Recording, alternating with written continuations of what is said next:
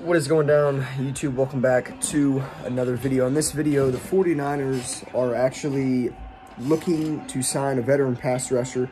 They are hosting free agent Ziggy Ansah, who played for the Lions and then went to the Seahawks, but played really poor with the Seahawks last season. And then Dion, who's been with the Seahawks, the Raiders, I believe, and then the Dolphins. These are veteran guys. Dion really hasn't done much since being drafted by the Dolphins in 2013. I think he's had 2.5 sacks over like a course of like 50 or so games. I mean, he's not really anything major. Neither is Ziggy Ansah. Ziggy Ansah really had hype in 2015 when he recorded, I believe it was 13.5 sacks, and he went on to his only Pro Bowl selection that year, and really hasn't been the same ever since.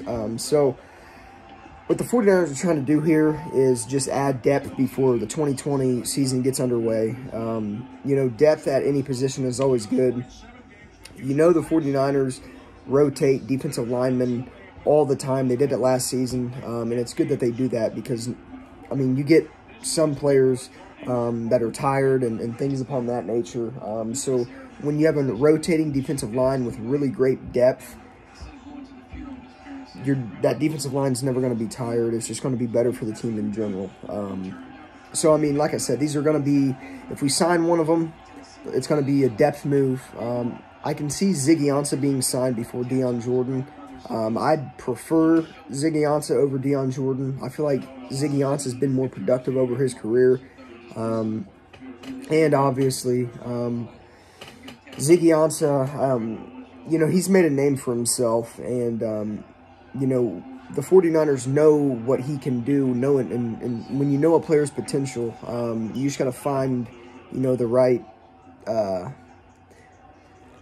route to take in order for that player to succeed on the team. So, I mean, with Ziggy Ansah being, you know, with him having those 13.5 sacks, you know, 5 years ago, and then, you know, him being a decent productive player over the course of, you know, from 2015 to now.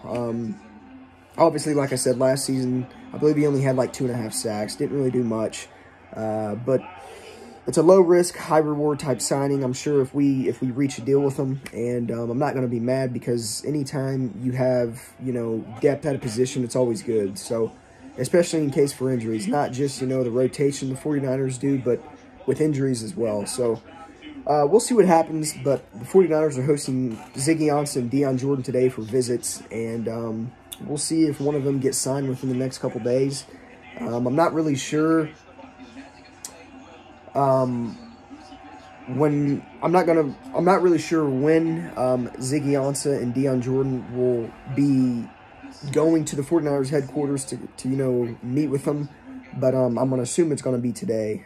So we'll see what happens. I'll keep you guys updated on this situation. I'm going to be checking Twitter, and obviously I have notifications on, so if I get anything, I will inform you guys. But until then, hope you guys enjoyed the video. Let me know what you guys think of the Niners bringing in Ansah and Dion for visits. And let me know which one you think the 49ers will sign, if they do sign any of them. So, with that being said, I'm going to wrap it up here. Hope you guys enjoyed the video, and I'll see you guys in the next one.